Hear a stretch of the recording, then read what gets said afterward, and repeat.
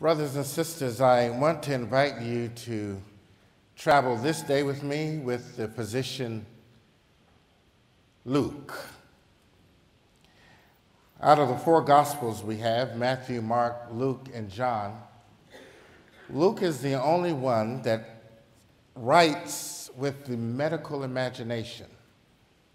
All woven throughout the Gospel are stories of healing, Jesus encountering sickness on every hand, if you will.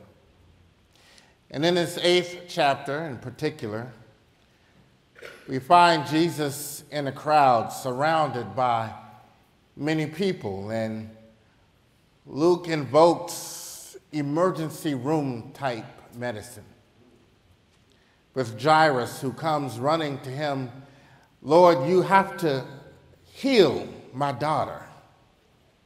So then there's a pediatric issue as a 12-year-old girl struggling and fighting for her life. Jairus makes clear to Jesus that you don't even have to go there. I believe you can do it from here. I believe that if you say the word, she'll be healed. It was his last resort. And while they're having this conversation, there is a slight interruption. Jesus asked the question, "Who touched me?" Now, the disciples were a little confused about his question, as they often were. And they said to him, "Lord, look at all of these people out here. How could you ask who touched you? We're all getting touched. We are stuck together here like sardines in a can. We're all getting touched. Everybody's bumping up against us." But Jesus knew that there was a different kind of touch. Apparently, power left him with this touch and was transferred to somebody who touched me. So Luke then points us to a gynecological form of inquiry. Now, this is an interesting thing. I will admit to you that women have not always had an easy time in the biblical narrative. They were not always treated well. For example, there was a woman being stoned for adultery. And the community gathered, as was the custom, to stone her. How dare her break up a family? The problem was that she was there by herself. Unless, of course, there is a way to commit adultery as a solo act, which is not really possible, seemingly. But it was the woman who would bear the scar of public sin, while the man was able to hide behind closed doors.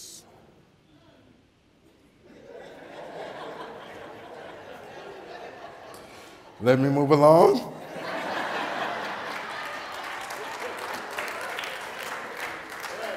So from time to time, women did not get a fair deal.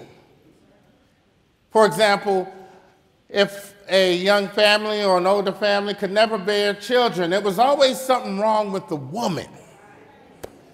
Nobody ever thought that it might be the man who was incapacitated to participate fully in the reproductive process.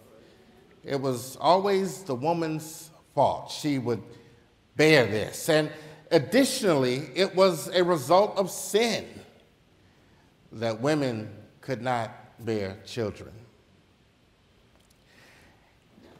Even the menstrual cycle was a product of great banishment for women. It's interesting that in Leviticus 15, and you got to be careful about reading Leviticus. It's one of those books that everybody takes the scripture and throws at people. Because Leviticus is pretty real about who shouldn't do this and who shouldn't do that. And let me tell you, Leviticus is so thorough and prolific that we all fall in that category somewhere. For example, according to Leviticus, did you know that it was a little on the sinful side to eat bacon? And since all of you all are not worried about that, it really doesn't matter. But there are some, that's a real issue. Yeah, for example, it's in Leviticus where men are not to get the haircut that today we call temper fades. You're not supposed to shave your hair in a certain type of way. Let me tell you, Leviticus has something for everybody. But what it also has in the 15th chapter, that a woman during her cycle was filthy. Not to be included in community, to be isolated somehow. And on top of this, you're not supposed to even touch her. And to do so will make you filthy. It's a tough pill to swallow, to think of someone being considered filthy because of their human mechanism. And here we find a woman who clearly could not help it. She bled for 12 years. She had this hemorrhage, which means for 12 years, in addition to this, she was alone and isolated and by herself, could not enjoy the company of her husband and friends and family and children. It's got to be a rough thing to go through 12 years feeling unworthy. The community you live in considers you filthy.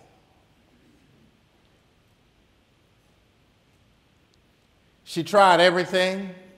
And what's interesting is there were some remedies for this kind of situation. And some of y'all know that there are a whole bunch of remedies. For example, if you all get sick nowadays, you probably go online and you find a remedy for your ailment. It's a dangerous thing. All through the years, there have been remedies for all kinds of stuff. Someone's having a stroke. Well, go eat an apple. It might help you a little. Remedies. When I was a little boy, I had this illness called the Hong Kong flu. There was an epidemic going around in D.C., and we couldn't get my temperature down. And so there was a nurse who told my mother, listen,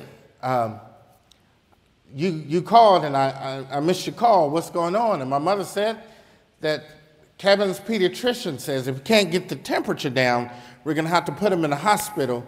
And I'm told my mother was crying, and the nurse said, listen, don't worry about that. What you do is you take an onion, and you slice up that onion, and you wrap it up in cheesecloth, and you wrap his body with it. And I remember my mother doing that. And I remember telling her, but Mommy, I don't like onions. And she says, well, you don't have to eat them. It's an amazing thing how some of the things we don't like become a source of our healing. She wrapped my body, and those onions cooked on my body. The aroma of them permeated the house, and my fever broke. Remedies. There were some for women in this condition. I'll read you some if you don't believe me. So it was written years ago in ancient writing that if you take of gum Alexandria, of alum, and of Corcus hortensis, the weight of a zuzi each, let them be bruised together and given in wine to the woman that hath an issue of blood. Take it all away. But if this fails, take of Persian onions 9 logs, boil them in wine, and give it to her to drink, and say, arise from thy flux. You have to say, arise from thy flux. But if this should fail, set her in a place where 2 ways meet, and let her hold the cup of wine in her hand, and let somebody come from behind and affright her. You gotta catch her off guard and scare her and say, arise from thy flux. And you gotta say it, arise from thy flux. And if this doesn't work, then in the words of my grandmother, I don't know what y'all can do.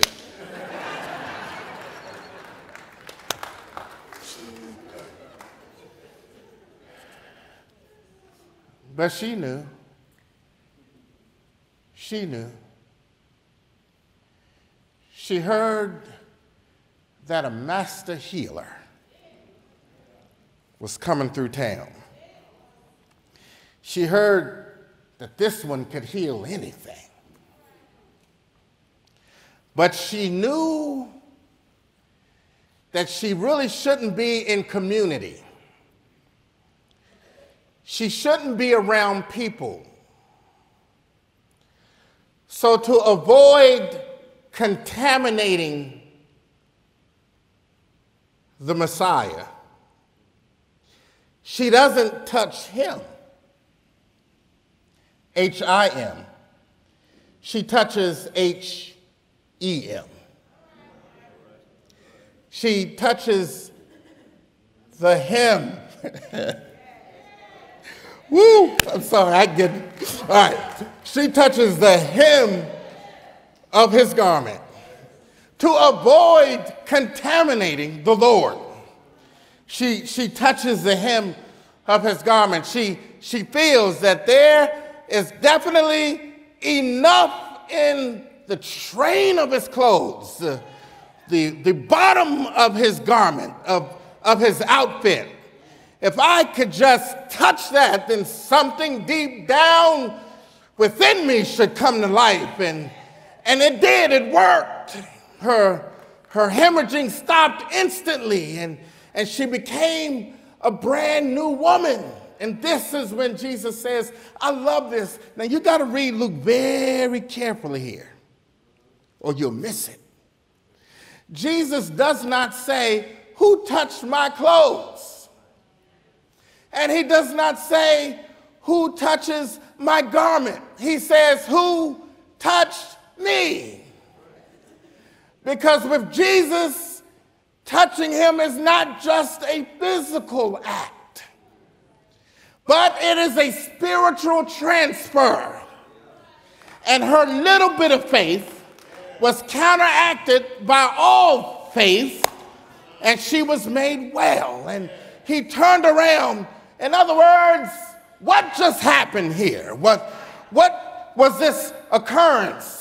I felt power escape me. Who was it that has been healed? And she, feeling a little embarrassed, finally emerges from the crowd. Now keep in mind, this is in the middle of a crisis as it stands. Jairus is trying to get his daughter healed, and this woman interrupts Jairus' plea for his daughter with one simple touch. You have to be bold about getting your healing. You can't be polite with this thing. You have to be consistent and persistent and determined that before the Lord leaves, he's going to bless me today. Before he gets out of my eyesight, he's going to anoint me today. Before he gets beyond, I am not leaving this place until the Lord blesses me, until he touches me. And if I've got to stay all day and all night, I will, but I'm not moving until the Lord blesses me.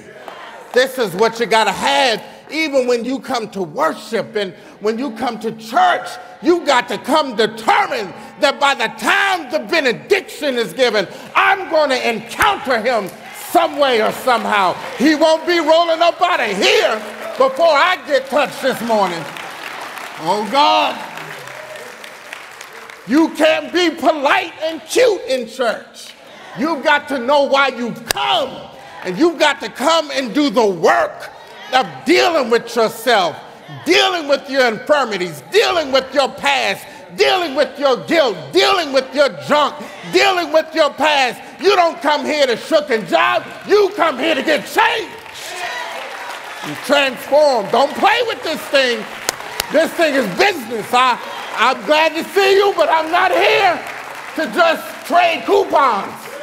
I'm here to get blessed while I can. And I'm not a cliche kind of preacher. In fact, I hate cliches. Cliches drive me crazy, but there's a question that's been circling around the religious community and the pulpit. And I'm going to bring this question for us. And the question is simply, won't he do it? Won't he do it? Won't he do it? Won't he change it? Won't he fix it? Won't he heal it? Won't he touch it? Won't he resurrect it? Won't he rebuild it? Won't he renew it? Won't he redesign it? Won't he reshift it? Won't he adjust it? Won't he change it to your favor? Won't he do it? Then you ought to stand up and say, yes, yes, he will do it every time. He may not come when I want him, but he's always on time. All right, I'm almost done. I'm almost done. I didn't mean to get excited at that point. I'm sorry. I didn't mean to get excited. Something deep within that woman changed. And she left having been touched by God. She thought she did the touching. But it was Christ who did the touching. It was Christ who did the healing. But she had enough strength. And you don't need a whole lot. You just need a little bit to get to the hem of his garment and be made well.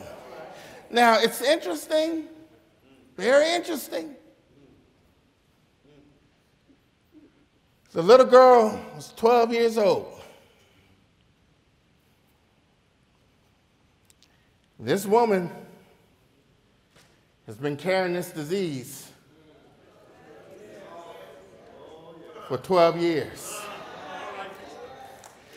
One of those remedies said, you gotta put her where two places meet.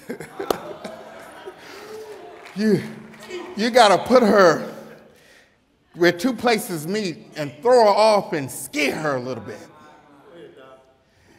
And she had been carrying this thing for so long that when she got healed, it scared her a little bit that she backed up in the crowd. And the reason why Jesus wanted to know where she was is because he wanted her to know that you didn't steal from me, but I gave you this healing in the middle of the intersection. And sometimes, brothers and sisters, when you get in the middle of a crisis and when you get in the middle of a situation, that's the perfect time for healing to emerge. So celebrate your middle spaces and don't worry about it, because God is at work when you are in the thick of it, when you are in the middle of it, when you are tired of it, when you are frustrated with it, when you have no more energy to go along with it. You better learn to trust in your middle spaces and know that the Lord of life will step out of what he's doing. He will interrupt whatever he's doing and come to your aid and touch you where you are and fix you where you are. We used to sing it like this: shackled by a heavy burden beneath the load of guilt and shame. Then the hand of Jesus touched me, and I am no longer the same. He touched me and made me whole. He touched me and made me whole. He touched me and gave me a new walk. He touched me and gave me a new talk. He touched me. And may the Lord find himself being interrupted. When the Lord is keeping the sun at just enough distance from burning us to extinction. Go ahead, interrupt him. When the Lord is walking on water, calming the storm, go ahead, interrupt him. We used to sing it this way: pass me not, O gentle Savior. Hear my humble cry, while on others thou art calling. Do not pass me by.